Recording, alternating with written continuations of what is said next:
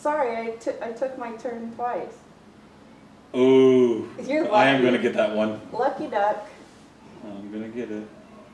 This thing's going to Hi, close. Facebook. Are we live yet? Ooh. Okay. All right. We got a crazy game of Jenga going on. Oh, wait, I already started. Doe, you I pushed it back because you were cheating. Allison likes to cheat. I These same forgot kind of things. that it wasn't my turn. So, yeah. Explain why we're playing Jenga, Mike. Well, so this last week, we've been talking about life balance and why people are getting on. And while I'm sharing this, thought we'd play a game of Jenga, right? To see how we strategically place stuff and move stuff around. And so I am sharing it right now. Posted. Okay. Hashtag balance. It's your turn. Not word shave power. So how many of you, so Sunday at church, I talked about balance, and we use the idea of Jenga, that we constantly are moving pieces around. Should I take that one? No, I'm not going to do it. I'm not going to do it. I'm not going to help you. Yeah, you're going to help me. That defeats the purpose of competition. And so we talked about life balance, and Jenga is like a balancing act. And really, in the life of Jenga, we don't, in the game at least, and I came to the conclusion that games don't teach us healthy behaviors as children. But this do anything to win, right? Right. That's what we do. That we often think of the Jenga pieces as all the stuff and all the crap we have to do, and we just move them around, right? And we don't ever really find true balance. And so I invited everybody to think of life as a scale, right? That in order to balance, sometimes you have to add to. So we have all the stuff that we do, and it gets in balance. And here's all the stuff, right? Here's all the bad stuff. I shouldn't say bad stuff. Here's the busybody stuff. Here's the stuff that consumes our life. And we think that in order to offset that, then we have to take more vacations, and so we try to do it with adding more stuff over here. And what I challenged everybody with was, what if we pulled stuff out of this side so that it balances itself out, instead of trying to add more and more and more stuff in. And so, because I think this reflects our life, right? We push and we move and we restack and we situate it here. And it's just as chaotic as it was before. And we don't really, there's no life change in that. It's just juggling. Just moving it around. Yeah, just moving stuff around. And so I sent out reflection questions. For those of you that don't go to our church, because I know there's a lot of people watching, we sent out reflection questions. Amy, are you going to post those? I can't remember. I will try to. Amy's going to post some of those questions, and I want to talk about how do we balance life. So in your life, how do you balance? Are you the kind of person that adds more to the good? I was this person. Like, we just need another vacation. We just need to wait till the lake for a weekend. And then what happens? It makes it worse, because now you've missed work. Yeah. Well, and you have to make up for the work before you leave and when you get back. And so it actually makes you more stressed. And because those of us who struggle with letting go of work and letting a thing be, it doesn't happen. So we add what we think is good stuff, but it's just more stuff. So do you guys do this? Do you do it, Allison? Oh, absolutely. But this reminded me of something while people are answering that question. All these shows are rebooting now. Like, you know how everybody's doing reunion shows and stuff? Is Friends ever going to do a reunion? They're the one who should. I know! Okay, but I keep seeing all these, and I thought about the pruning in it, and I heard that Fresh Prince of Bel-Air was going to do a reunion, and I'm like, we removed some, and some just shouldn't come back. I don't know. It was an okay show. I just wasn't Fresh Prince of Bel-Air. Remember, I love the song, and I think Will Smith is funny, but the show itself... In West Philadelphia, born and raised on the playground is where I spent most of my days. Oh, this is bad. Well, we said we were going to sing this week, right? Chuck. This is for Chuck. There you go, Chuck. Remember Chloe? Chloe used to work here. Yeah. Her brother did a movie trailer based on the series of Fresh Prince of Bel-Air. Oh, right. And it got to Will Smith. And he saw it and liked it. And so they were in talks about making a movie. And so that was our very own Chloe Cooper. Sorry, Will Smith. No offense. But sometimes we try to bring things back that we just shouldn't bring back. We just should leave it where it was in the past. Leave it alone. So then I'm thinking, okay, out there, have you thought about the activities that you did as a family prior to COVID, and then some of them got canceled. What did you decide it was better to leave out, if anything? Yeah, what are you cutting? My analogy from the Bible on Sunday was Jesus talks, and after you and I had a conversation about tomatoes. So Allison, she's like, we have this garden, we have all these tomatoes, and it was producing a lot of tomatoes, but it seemed overgrown, and she's like, I read somewhere that you should trim it back. What do we call it? We call it pruning, right? I couldn't think of the word. Right. Pruning it back, and you cut it back, and then the tomatoes started to get better, right? And they were bigger and fuller, and they were better tomatoes. But we were worried that, like, it looked so bare and felt so skinny, and there were no leaves in it, and we were worried. And so I think that's how it is. Like, we're worried if we cut back these activities that somehow our kids are going to miss out, or we are going to miss out. FOMO! Yes, fear of missing out. Do you guys do this? Yes. Like, I get anxiety if I'm not doing something. Yeah. I mean, I have to... you feel like I should be there and not miss out on whatever this is. I'm supposed to be doing something, right? I can't, I mean, idle hands do the devil's work, Allison. And so, that's a hashtag half-truth. But, do y'all do that? I do that all the time. I can't sit still. You don't want My to family miss hates it. the get-together. You don't want your kid to miss that sporting event or whatever. And it's like this fear that you're going to do something you regret, or not do something that you'll regret. So let's talk about that for a minute, though. What are we teaching our kids when we tell them that they're supposed to fill all their time with stuff? You know, I believe the most important thing we could be teaching our kids, our friends, you know, sharing with each other, is that we're a part of something greater than us. But when we teach our families and our friends and those around us that filling our time with just sports or whatever it is, activities of some kind, man, and I do it, right? We've cut back. We've made some decisions to cut some things out and not bring them back. Like what? It's sensitive. Oh, never mind. Right now. Don't tell me. Okay. No, meaning okay. the situation. Anyway, I will talk about it, just not today. Okay. So, stay tuned. Yeah, we have cut some things out, and some have been forcefully cut out.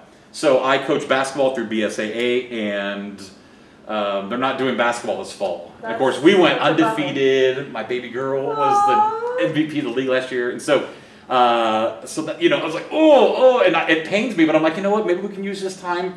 Maybe Kira and I can just go play basketball down the street. You know, the neighbor's got a goal or whatever. Sure. So what are you all cutting out? I want to hear from you, or maybe they've been telling us. Amy, what are you cutting out? Amy's here today. She's back, by the way.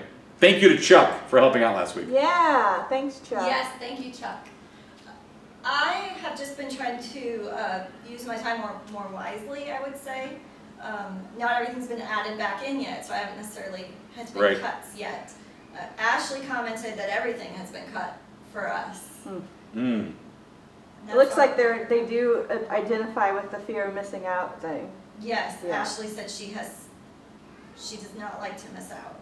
Well, that's real, and plus when you're like seeing everybody's Facebook life, you know how we have the real life and the Facebook life.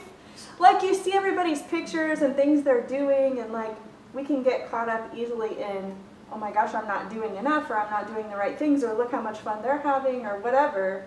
And it's like this comparison trap of keeping up with the Joneses. Yeah, not doing all the same things that my friends and their kids are doing, or whatever. When my kids were younger, my wife and I have a few friends that we hung out with. And we had this other friend that was a relative of a friend, and she was like architect by day, you know, and she was like super mom by night. She was always posting all these pictures, all these crafts she did with her friends and all this stuff. And they're always like, how in the heck, who has to, like, as if she was some kind of super mom and better, you know, they felt inferior because of that. Did she have a nanny? Probably. Yeah, that's probably what it really was. There's a nanny behind the house, scenes. Right? Gosh, how many of you feel like that? And all you do is take care of your kids and clean up their messes. I try to teach them to clean up their own mess, but then my own crap gets involved, and I'm like, no, I want it to be cleaned this way. You lower the dishwasher wrong. I mean, some people might do that. No, not at all, Allison. I don't know what you're talking about. I don't. I can let go of things. I'm actually like that too about the dishwasher. Like, it should be a certain way because it's like washes better. It doesn't. Because it doesn't get clean. You can't put a cup in upside down. I don't know. Anybody have that problem? Who out there has a problem with the way the dishwasher's loaded? We have issues, but you got them too. Just give them all to me. I'll give mine to you.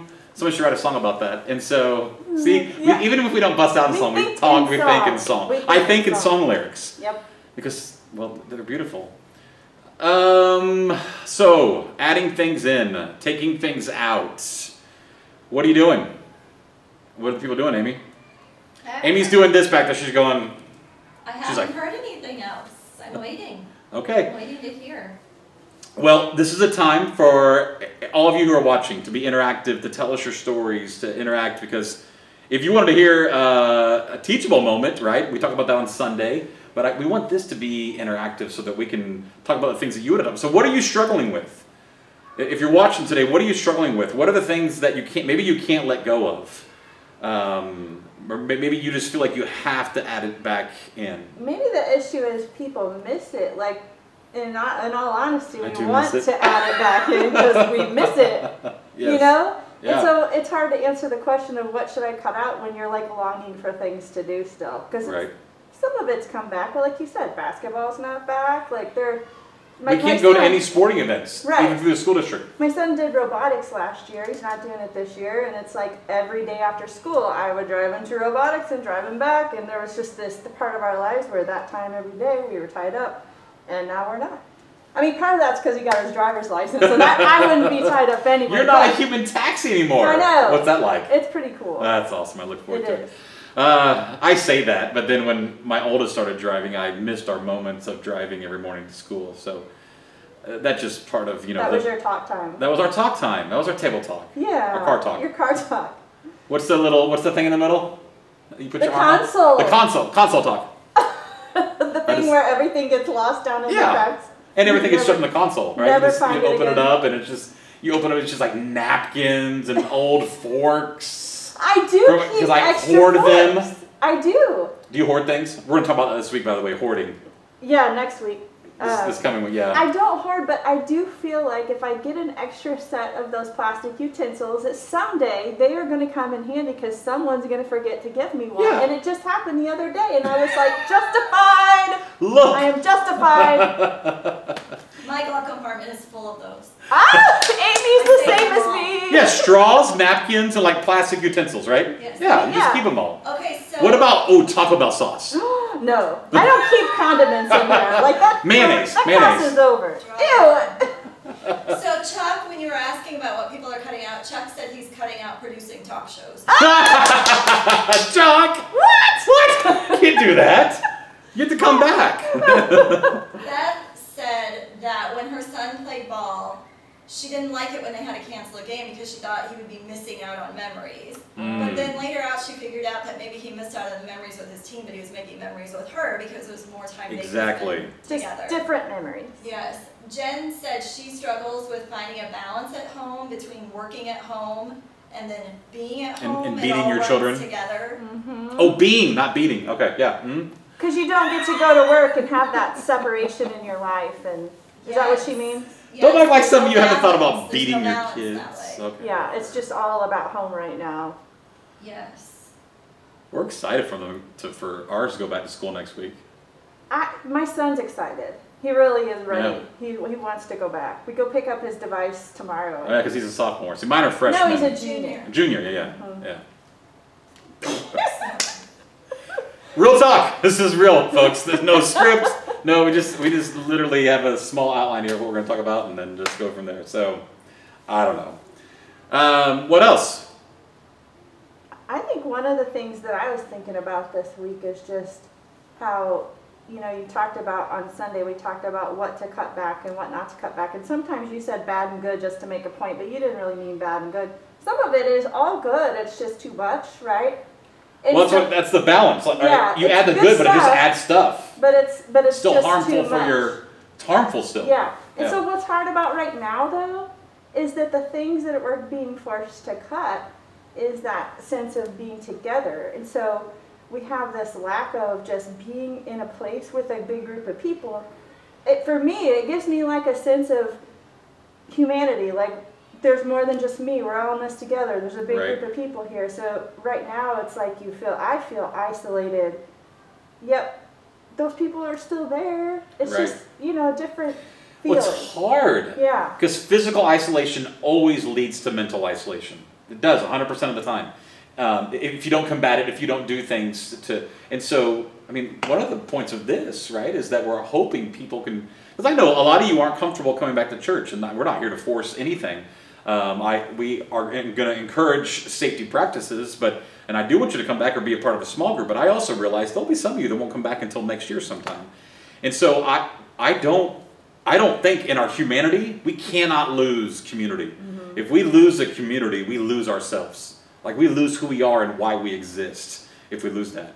So I'm not saying it's hopeless. I'm just saying we have to be very intentional and try really hard then to engage in communal activities that might look different, right? Mm-hmm. Because we're not going to have the same amount of people at church. We're not going to be the same, we can't hug everybody every Sunday, the stuff, but we can still have dialogue. We can still have intelligent conversation. And we can still, communion. The idea of what communion is sitting, so the idea of having a meal. Is the important part of communion having the meal, or is it the conversation that happens around the dinner table? Right? It's the conversation that happens. Well, you could just have a really long dinner table. Right?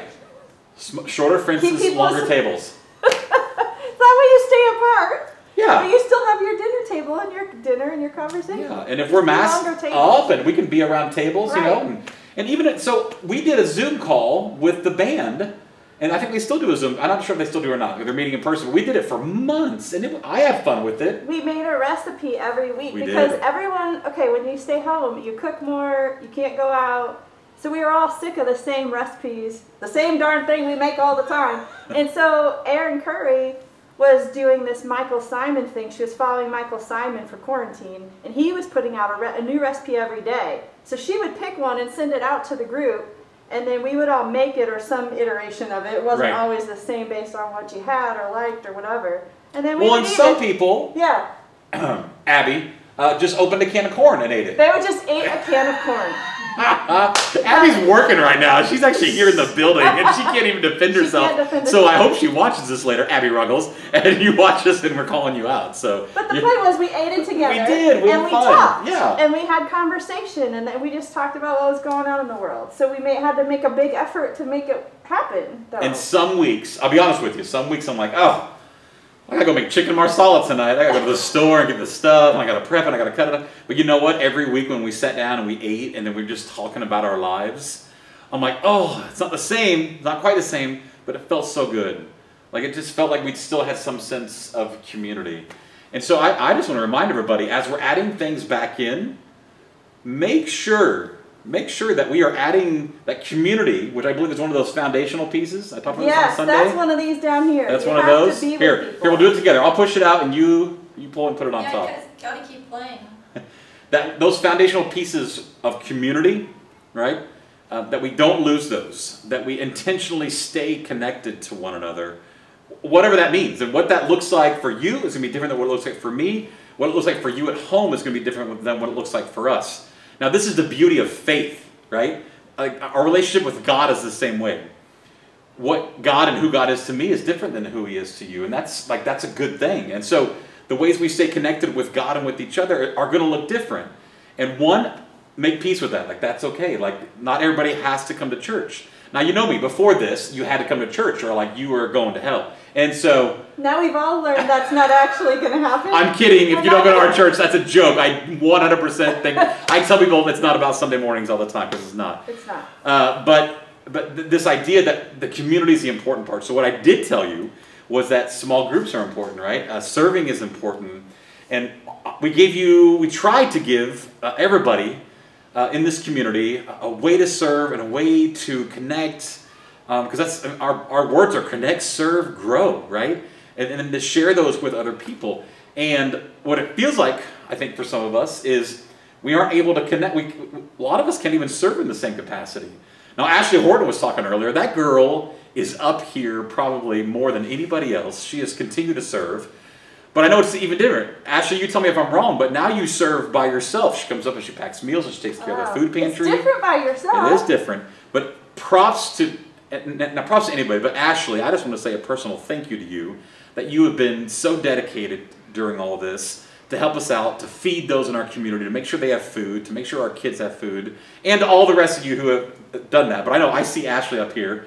She comes in after the daycare closes so that, you know, she doesn't have to be around a lot of people, and that she's safe and protected, and then she arranges our food pantry and takes care of it and all this stuff. So I do want to challenge people though, because what is it in this time, if you're not comfortable, we can't do big groups, you know, because we used to do all these big meal pack, you know, we'd pack 10,000, 20,000, we've done 40,000 meals in one day before. And it takes a mass amount of people, right? Hundreds of people to come together and do that. We'd have build days. You know, if you've ever heard of Sleep in Heavenly Peace, where they build beds, right? They aren't able to do theirs either. So what does serving look like going forward? And I always invited people to think of serving not just from a faith standpoint. Let me back up. Not just from a church community standpoint, but from a faith standpoint. So serving is serving and loving your neighbor. And maybe that means you could take a meal to a neighbor just as a kind gesture, right? And leave it on their porch. Maybe that means, you know, I used to always tell people, buy the coffee for the person behind you. Well, maybe you're not going to get coffee anymore. You know, maybe you're not. Yeah, but you're saying be a good human, not in the Right. context of a religious, Correct. you know. But also in the context of, I'm just kidding. Both. but you can care about others. Yeah. I mean, where's our Amy, do you have one of our we handed a mask out to our kids this week. They simply said, be kind. I mean, if there's nothing else we can do, we can sprinkle, we had a Facebook meme, you can sprinkle that stuff everywhere. Be kind, that's easy, it's free. You know, and that's, serving has many different faces. Oh, we're gonna get Amy on camera. Yay, Amy! Oh, the Be Kind mask. Yeah. So it's to kid size. Would it fit an adult though? We're gonna get some adult ones. We're gonna do a fundraiser, I think. Oh, it'd be tight. Yeah. I won't go any further with that. Allison's ears are really far apart. I don't know. I don't know if that's true They're or almost not. on the back of my head. Not really. She's a mom. She has ears all the way around her head. They That's hear and true. see everything. Ears right? and eyes are everywhere. That's true. So how is it that you're able to continue to serve? And if you come to church here, I try to give ideas or tools every week of ways we can serve each other. But it all breaks down to the simple words of this. Right? I mean, at the end of the day, it's simply to be kind. And so, you know, the last few weeks we talked about, you know, how do we use our words? How do we act? You know, how do we take action and do this? And we're just not good at it. We're not good. Well, it's real easy right now to let your frustrations in general get the better of you, and like, I get frustrated super easy. I feel like now, just because things are so not normal, and so there's just this heightened level of tension or whatever I feel in my life. Yeah. And so it's easier for me to become unkind. Well, because our politics, and I mean, a lot of politics right now. That's a big thing right now, for sure. A lot of politics coming into play, and we're using our words to hurt one another. And instead of just agreeing to disagree, we demonize the other person. Because if you're the devil, if you're the bad person, then I get to be the good person, right? So I can't just prove a point or make a point. I also have to destroy you. I mean, that's the mindset. I disagree with that. That's not a good thing to do. Well, but that mindset is easier when you are not regularly in community Yep. with others. The So I believe separation makes that easier. I believe that's heightened right now because Yeah. we aren't around each other physically. And when we're not around each other, I mean, it's real easy to sit on our phones and go, you're a blank, blank, blank, blankety, blank, blank, blank, you know, and type that out. Whereas if we were sitting across the table from each other, or even if we can see each other, there's something about Zoom, right? Even at that actual connection of seeing the other person, because we know that a lot of communication is nonverbal, right? It's in our body language. Yeah. I think when we can actually have actual conversations and it not demonize people. And so right now we have groups of people that if you're on this side, you're right, and this side is wrong, and the inverse is also true. And what I always try to direct people, I'm going to do a sermon about this before the election, but I think when we say we need to put our trust in God and we need to love each other and love God, that means that we don't put all of our faith in politics and our government, right? Because I adamantly, everybody thinks I lean a certain way. And there are some ideals I might agree with a certain side, but I don't lean a certain way. I think in the political world that most politics people are out for themselves, and that we look at our politics as some kind of salvation. Right? I think it's going to solve a problem. Right? I mean, every election that I've been a part of, I get and I will get emails. If this person gets elected, the world's ended, they're the Antichrist. Which means their other person is what? The Savior. And the inverse is, and go YouTube videos about this stuff. It's just not true. Government is not the Savior, and they're not the anti-Savior, right? We have a God. You got all excited, almost knocked over our I did not. just Yes, now. start talking about stuff. And I think we need to remember that in a political season. True. That this thing that we give a lot of value to. And don't hear me wrong. Don't stop participating in doing something that you believe in. But we have to be kind. And I promise you the world's not going to fall apart regardless of who's elected. I said that every election. Right. I'm going to say it a lot between now and November 3rd. And it's up to people to make sure that we are treating Yeah. each other in a way that it doesn't fall apart. Like it's not, we can still be kind humans no matter who gets elected. Yeah. So balance in our politics. Ooh. Balance, we're back to balance. We brought it back around. Yeah. Well, our system. So, you know, as Christians, there's this idea called the Trinity, right? The Father, the Son, the Holy Spirit, right? That God is manifest in different ways. That there's the idea of who and what God is. It's manifest and made human in Jesus, and then we feel it and experience it through the Holy Spirit, right? Just the ways we different to describe God. Well, that creates balance in our faith walk, right? That we have an ideal, we have something to live up to, we have a human being in Jesus, right? God made flesh that showed us how to live it, and that morphs and changes over time, and meaning how we love each other morphs and changes over time, and how it connects us changes over time, and that's the Holy Spirit. So there's this Trinitarian idea, right? That it's not black and white, it's not either or. The beautiful part about our government is it was set up very similarly, right? There's equal parts of our government, and it has three different parts to it, so that there is constantly push and pull and swinging, and that these things aren't bad in and of themselves. That sometimes the push and pull, now don't hear me, I'm not making any political statements today, I'm saying the natural progression of push and pull. There are some extremes right now, and I'm fully aware of that, so I'm not supporting any side or candidate or anything.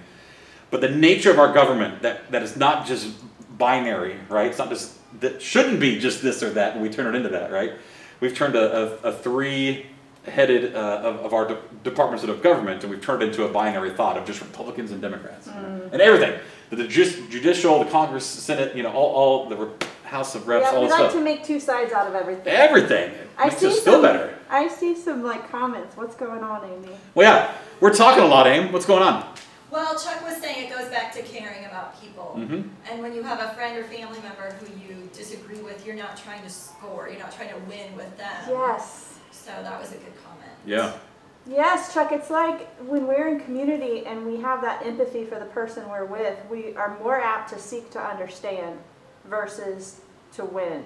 I think on Facebook, when it's faceless, we want to win. There's a high and adrenaline rush that goes with the winning. There's a thought.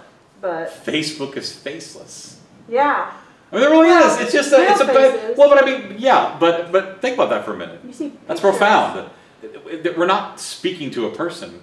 We're digitally putting something out there as a thought or an idea without thinking of the ramifications or repercussions or anything like that, and it's so much easier to do that. As compared to if we were face to face with a person, we would never say those things face to face. No, because if I still want to be your friend, I Right. have to want to understand your side, or else we part ways mad. Right. You know, and that's the part that on Facebook you're not really together in relationship or physically, and so you don't care if you part ways mad. You don't know the person anyway. Yeah.